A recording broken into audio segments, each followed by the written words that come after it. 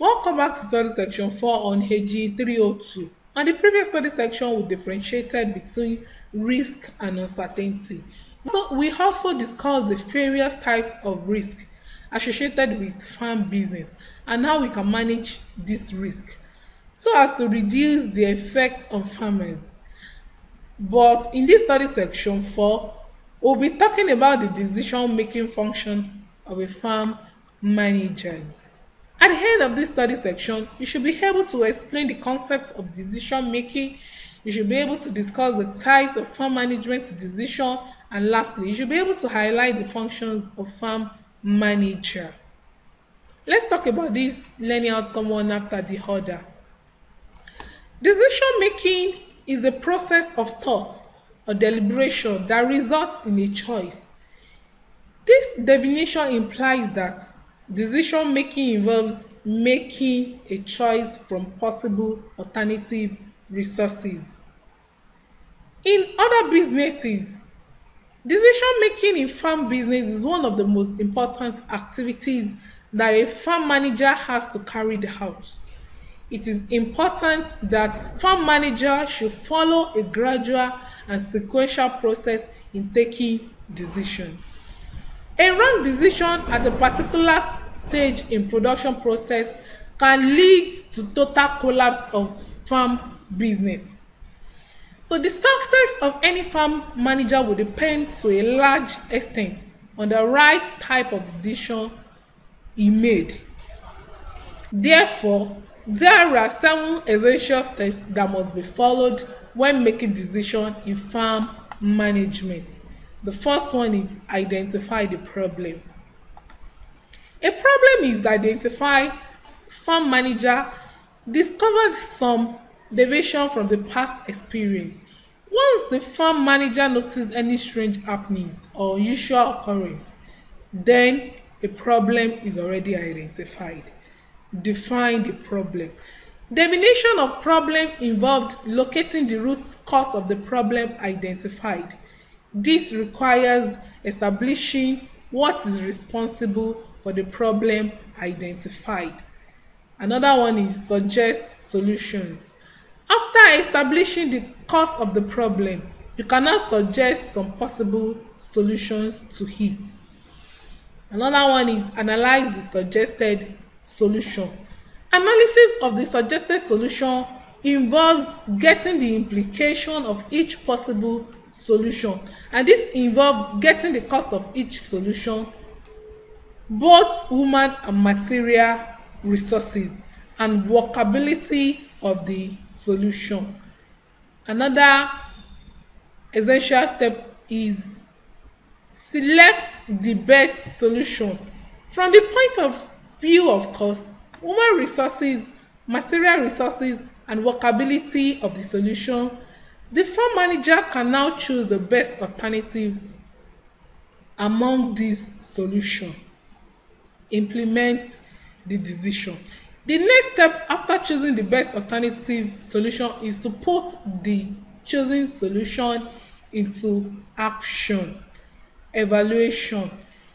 This is the last step in the process of decision making. It involves comparing the results of performance of your farming business at the end of the decision to the time before the decision was being taken.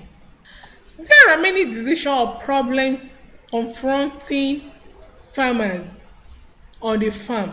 The solution to this problem will determine to a large extent whether a farmer or farm manager is going to be successful or not. The types of problem facing farm management include the following: what size of farm to operate.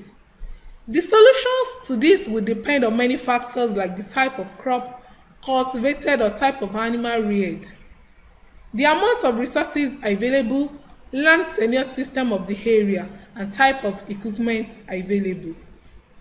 The second one is what combination of crops and livestock to produce. The solution to this will depend on whether the farmer wants to go into the mixed farming or mixed cropping. It will also depend on the value system of the area and some other factors.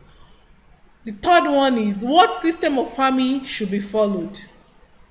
The available system of farming include monocropping, mixed cropping, mixed farming, but for animal rearing we have intensive, semi-intensive and extensive farming. What is the most profitable method of production given the available resources? And also, what kind of machineries and equipment to use? And at what level of production do we substitute machinery for labor? And also, how much of family labor and how much of paid labor to be used? This will be determined by the total population of the family and the number that will be available for farming at various periods of the year. And another question is how much of the crops and livestock to consume at home and how much of these to sell. Another one is selling price of the farm products and what are the problems of marketing the products. And lastly, the question of what are the sources of credit open to the farmer and how can he make proper use of the credit available. The farm manager or management must be prepared to carry out the following functions in agricultural production: planning, forecasting, organizing, coordinating, staffing, personal management, directing and leading, communicating, motivating, and supervising. Which function is most important?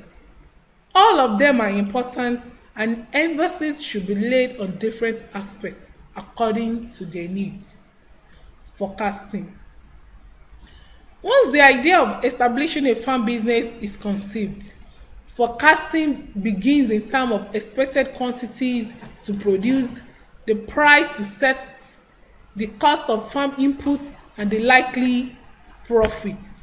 Projections are also made on the basis of economic indicators such as population, age distribution, levels of income, government plans to increase employment or raise incomes, tastes and preferences.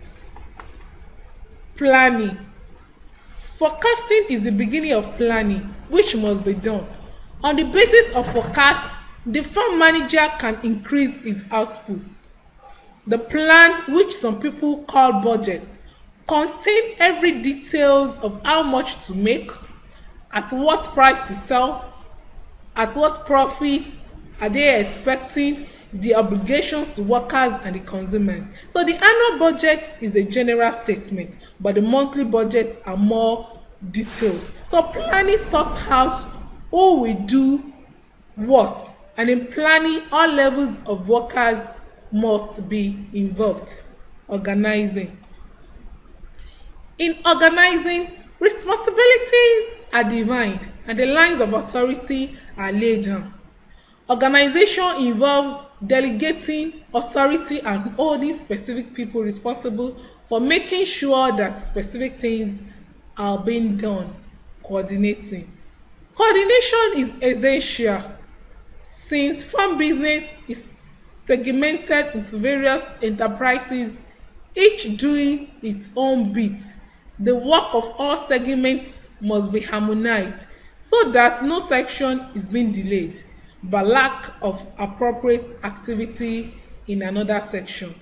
Coordinating is done by bringing all head of sections into the picture through communication. Motivation. In order to make the work of coordination and controlling easy, farm workers must be properly motivated through human treatment. As a farm manager, you should always put yourself in the position of farm workers. Take pains to explain what you want them to do, make the instructions clear and simple, create the right atmosphere for them, and motivation can be achieved in many ways. A simple note of appreciation or praise, which is commendation for a good job done, will encourage the workers to put more effort in future. Financial incentive. We provide encourage for other works. Staffing. This is a function carried out by the farm manager. It involves decision on job content, qualification required, training on the job, and evaluation of performance in order to recommend for promotion or wage increase. Directing and leading. It is the duty of farm manager to lead the farm workers in the implementation of a chosen plan.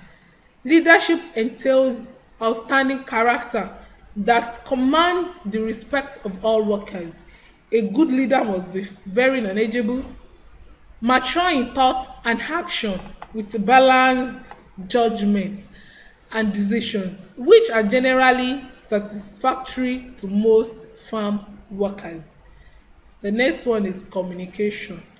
Communication is an important aspect of farm management. The function of communication involves passing information from the farm manager to the farm workers and the general public. A clear channel of communication must exist between the manager and the farm worker. Control and supervision. After planning, the next most crucial function of farmer manager has to do with controlling and supervision.